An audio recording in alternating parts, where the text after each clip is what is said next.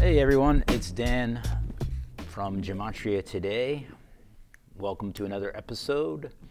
Today I'm going to talk about sports, how sports are rigged and fixed.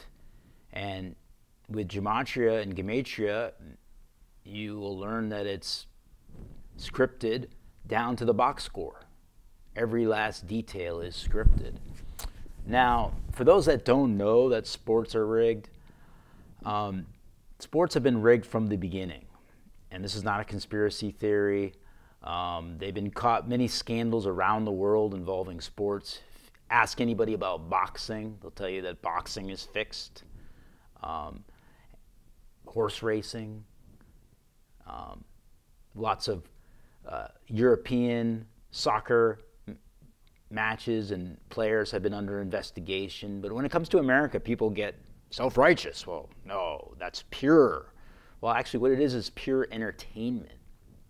And whenever you have gambling involved, and it's estimated that it's over $1 billion worth of gambling, illegal gambling happens every year, that's illegal, you know? And there's legal gambling and illegal gambling. You're going to have unsavory characters involved. Also, you have a league that wants to make people watch their games. So they have interesting, flamboyant characters like this guy right here, Odell Beckham Jr., and I'll get to him in a minute. You have controversy, you know. Every day in the sports they talk about LeBron James. He's the face of the league. You need a face of the league. It used to be Michael Jordan. There was something called the Michael Jordan rule, where whenever Michael Jordan would go to the basket, there was a foul called. Was there a foul? Usually not, but he got superstar treatment. And he went on to win 6 championships because Michael Jordan sells. Larry Bird sells. Magic Johnson sells. You need stars.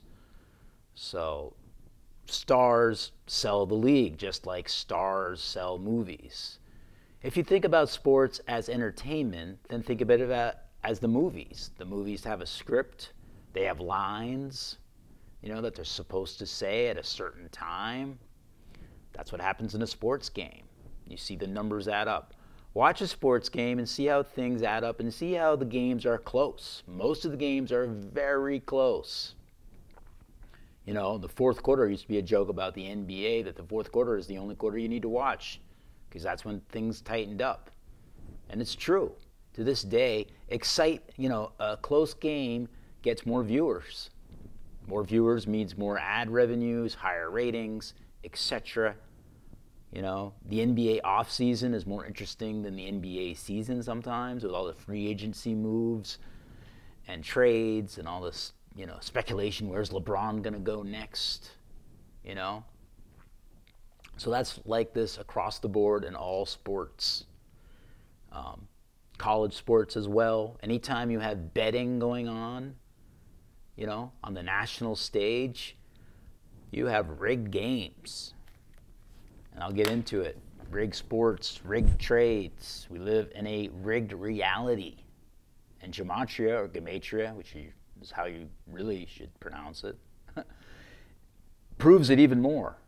You know, these people are entertainers. They're high-paid actors. And it's sad because you don't really know how good these teams are, how good these players are, you know? You have these rigged outcomes. And you can say, well, how can you rig an outcome? You know? Well, there's technology. There's a guy that I follow. His name is Zachary K. Hubbard. Check out his website. His blog. It's called Free to Find Truth. And he talks about how they're using technology to, you know, make the scores sync up to the numbers. And it's magnetics. I don't know if you've ever seen, probably have, a kicker kick a field goal.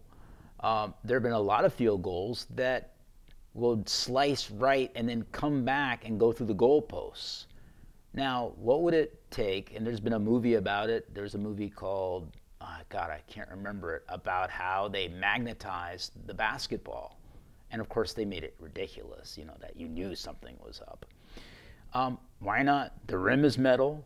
put a magnet in the basketball. This isn't so far-fetched. I mean, we have cell phones. We have amazing technology today. You know, why not put something in a puck? Why not put something, you know, in a football? Put something in a basketball, in a baseball. You want a home run here? Here it is. You want a drop ball here? Here it is. So anyway, let's get back to Odell Beckham. Notice he's wearing the number 13. 13, a big number. 13 original colonies. You know, 13 years of public schooling, although now it's 14 possibly. You know, K through 12, that's 13 of state schooling. 13 stripes on the flag here in America. 13 Illuminati families. Big number. So Odell Beckham traded to the Browns. It happened 18 weeks and 1 day after his November 5th birthday. Now that's interesting because if you write out New York Giants, and I'll do it for you, you can go to gematrinator.com, New York Giants equals 181. And he was traded 18 weeks and 1 day after his birthday, right? On 11/5. It was also 127 days. Notice Beckham was born with 127 numerology. 11 plus 15 is 16, plus 92 is 108, and 19 is 127, right? So this trade happened on the 12th of March, also lining up with his birth numerology, 108, which is 18. He dropped the 0. Odell Cornelius Beckham equals 115. He was born on 11/5 or 115. The Giants were 5-11 last year, right? Kind of like 115 in reverse. Odell Cornelius Beckham Jr., 106. 106 is 16. He was born with 16 numerology. Also equals 137. 137, the 33rd prime number. If you write out 16, it equals 33. He went to New York, 33. 16, 33. He went to Cleveland, 33. Lots of 33s there. He was traded, or the trade happened. Trade, 33. So as you can see, we call them the 4 base ciphers. The first cipher is the English ordinal cipher. So it's the alphabetical order. T is the 20th letter of the alphabet, R the 18th, A the 1st, D the 4th letter of the alphabet, E the 5th. You add it up, equals 48. Reduction is basically everything reduced. So instead of T being 20, T is 2. And here it's 33, the reverse reduction.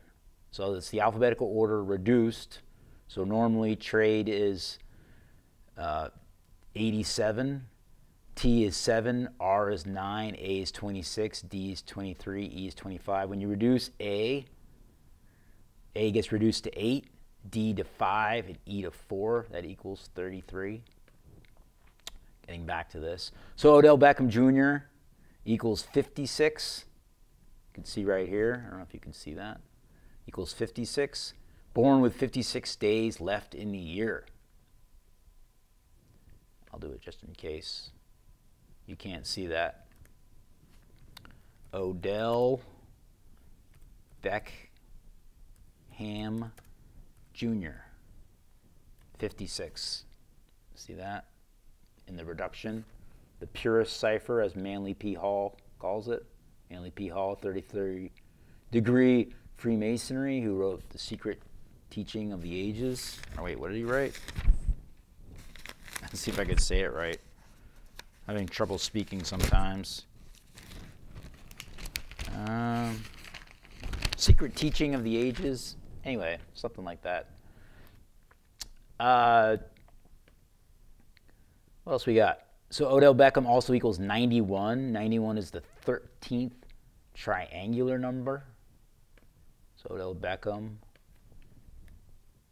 91. And how I figured that out is you go here, 91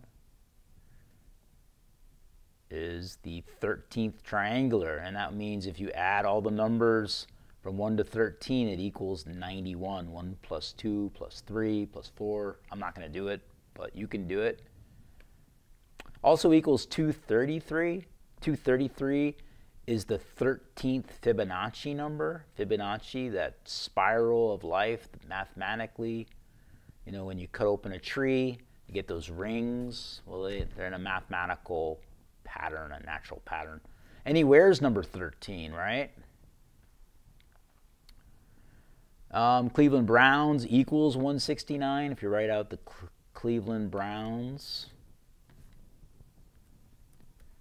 Cleveland Browns equals 169. 169 happens to be, the square root of 169 is 13 again. He wears number 13. You know, this article posted on the 13th. Browns also equals 71. Browns, 71. Browns also equals 91. I didn't see that. The 13th triangular related to Odell Beckham. Odell Beckham equals 91. Did I say that? Yeah, Odell Beckham, 91. Browns, 91. Perfect. Browns also equals 71. This happened on the 71st day of the year. That's important. And also, could spell, New York Giants equals 71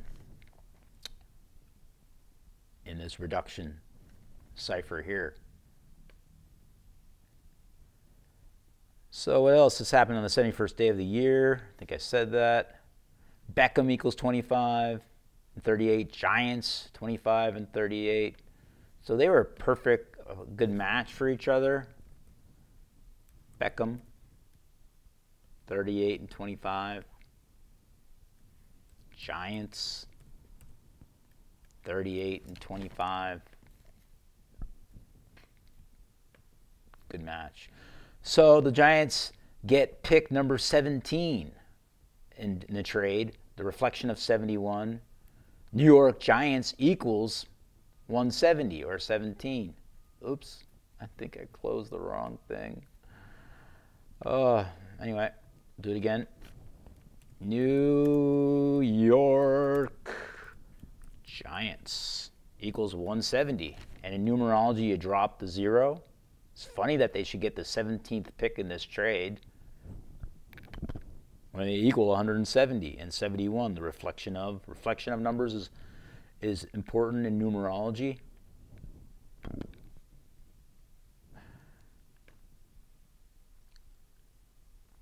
They're going to get this 9 named Jabril Peppers. Jabril equals 47. This happened 4 weeks and 7 days after Odell's birthday. 47, that magical number. Jabril. 47. Also 25 related to Giants. Remember? So Jabril going to the Giants makes sense. Also, this happened 4 weeks, 7 days after his birthday. Jabril Peppers equals 78. New York equals 78. Good place for him to go. Show you New York. New York, 78 in that reverse ordinal cipher. And Jabril Peppers. What a name. These athletes are named accordingly. They're born and bred to be. This is a father-son league. The NFL, a lot of sons of former players. Same with baseball and basketball. Stephen Curry, Del Curry's son, on and on it goes. There's speculation that LeBron James, his father is Nate Thurmond. If you look at Nate Thurmond and LeBron James, there is a resemblance. I believe Nate Thurmond was born in Akron, as LeBron James was. LeBron James and Steph Curry were born in the same hospital in Akron. So anyway, there's a 78 number for Jabril Peppers. So this is it, you know. The Browns 37 and 28. Odell born with 37 and 28 numerology. So perfect that the Browns should get him. He was destined to be a Brown. Oh, got to put on the S exception. So the S exception is this. S is the 19th letter of the alphabet. So as a result, it can be reduced twice. 1 and 9 is 10. That's the S exception when S is 10. And you can further reduce 10 down to 1. That's the full reduction. So Browns 28-37, Odell Beckham, born with 37 and 28 numerology. You can see right here.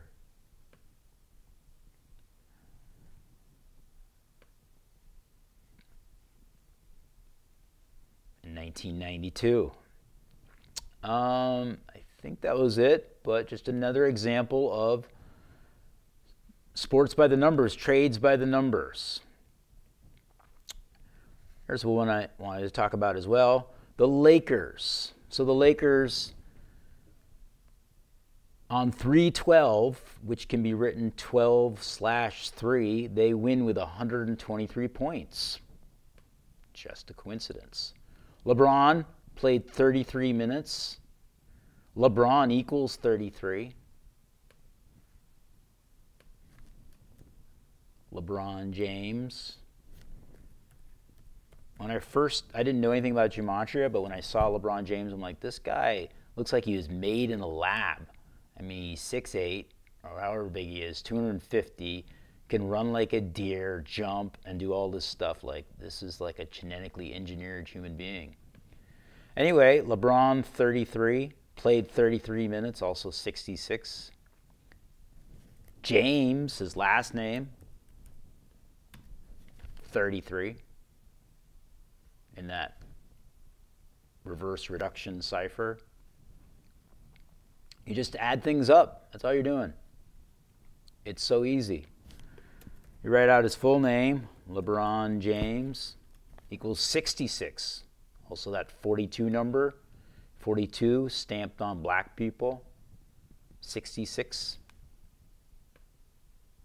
So their away record, as it says here, you can look it up, 13 and 20. That's 33. He had 36 points in the game. LeBron James equals 66. The Lakers equals 66. And the Lakers stayed on 36 losses. Had 36 points, 36 losses.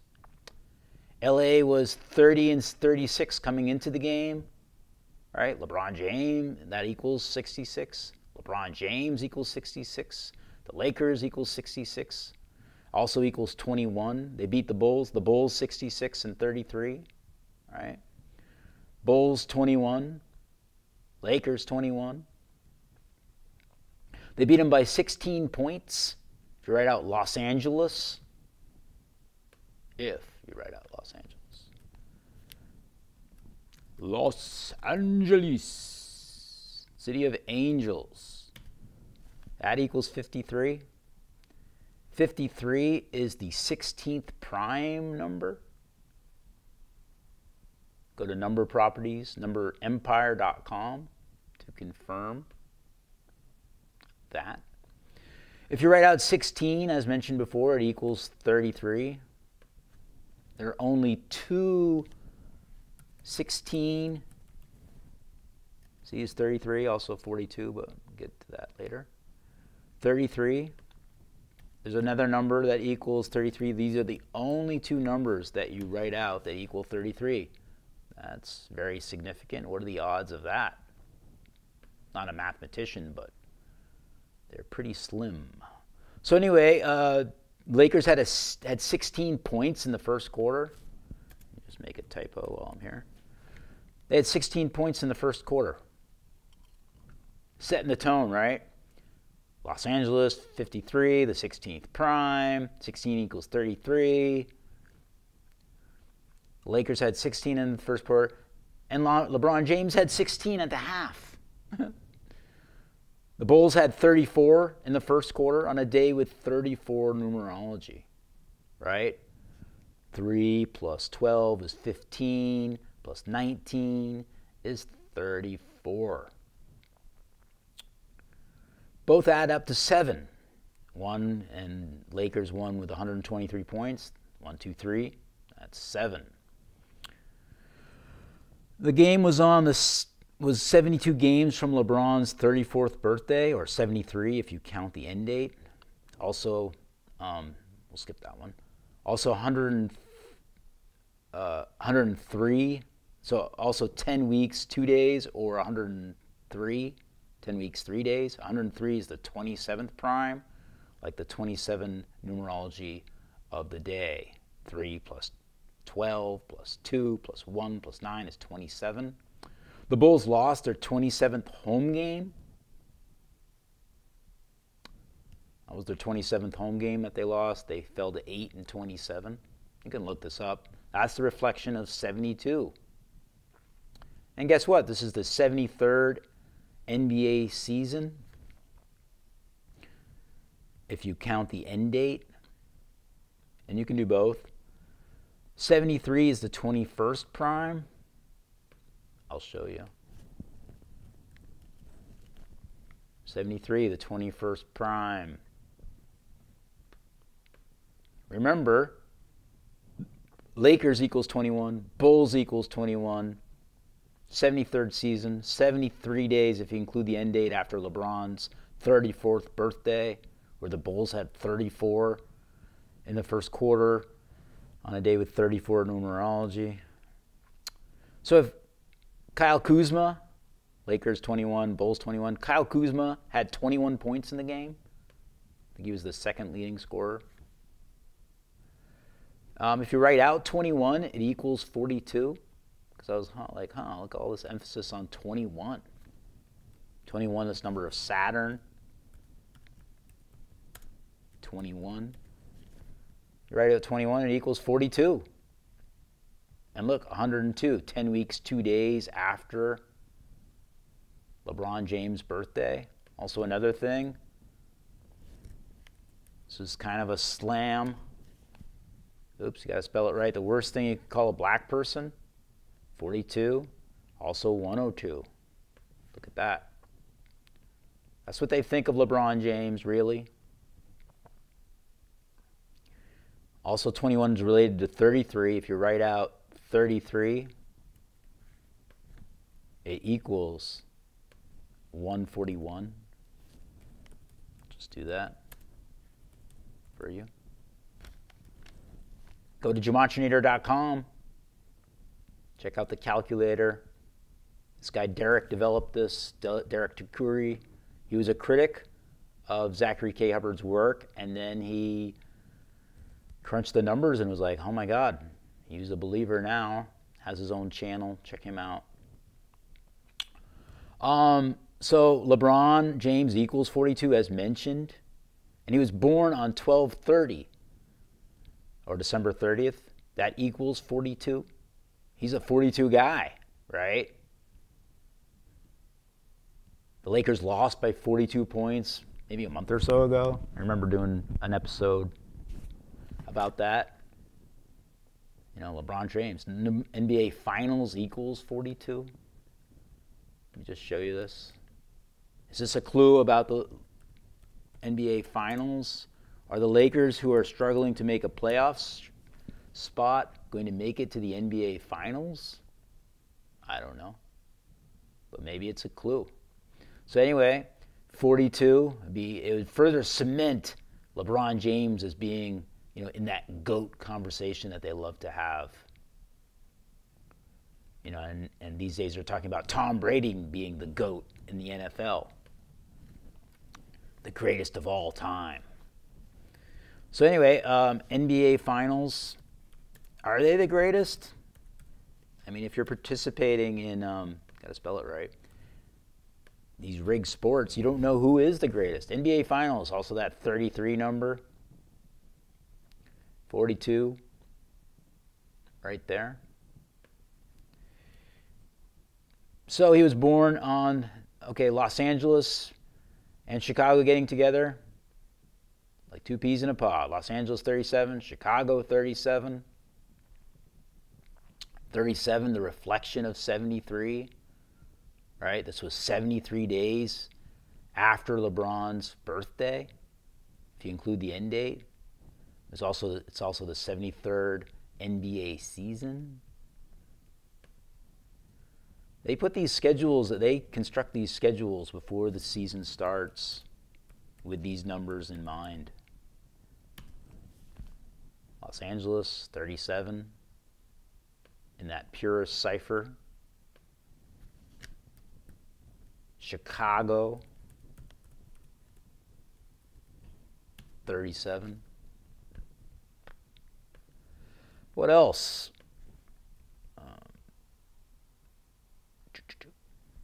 So also Los Angeles equals 109. 109 in numerology is 19. Chicago has 19 wins. So I think I have it up here. Los Angeles, 109. See it right there? Or 19. Take the 0 out. Yep. No, I don't want to cancel. So Chicago's 19 wins. Kuzma came back from an ankle injury on that day. Ankle injury equals 67. All these injuries, well, most of them at least, are fake.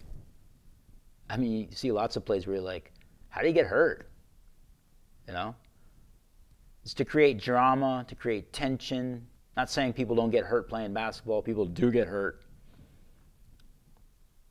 So 67, why is 67 important? 67 is the 19th prime, right? The Bulls stuck on 19 wins.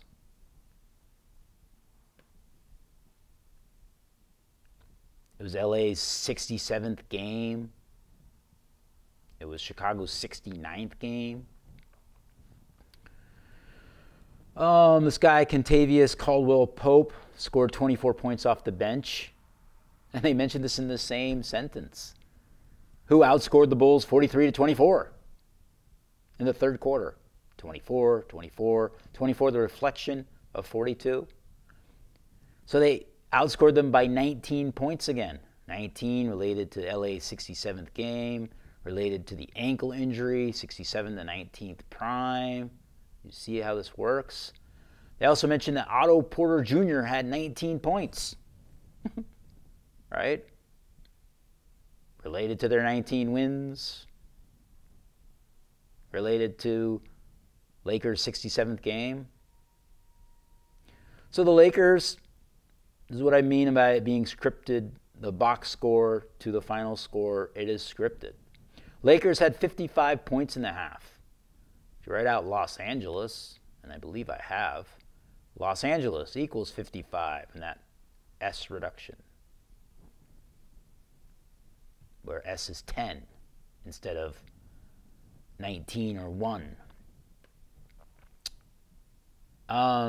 Los Angeles equals 55. LA had 68 second half points. Chicago Bulls equals 68. I mean, what are the odds that these things line up?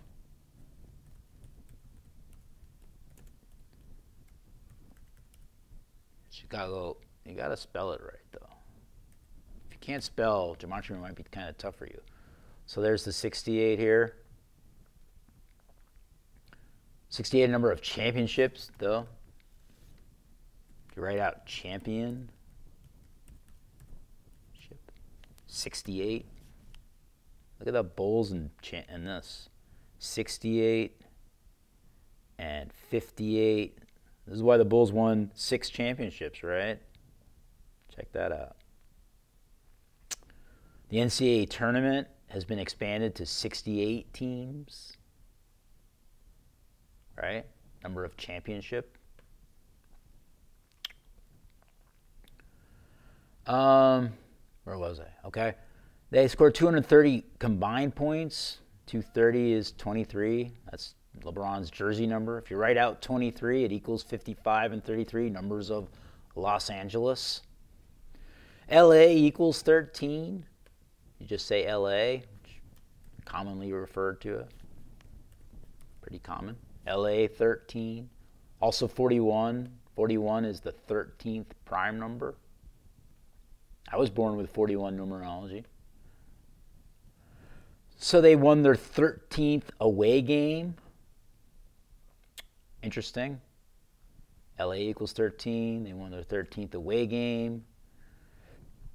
On the 71st day, 71 is the 21st prime. 71. Sorry, the 20th prime. Why is that interesting? Because they stayed at 20 losses on away, and Brook Lopez, former Laker, had 20 points and 7 rebounds, or 207, which is 27. It's happened on a day with 27 numerology. 27, a number of ritual,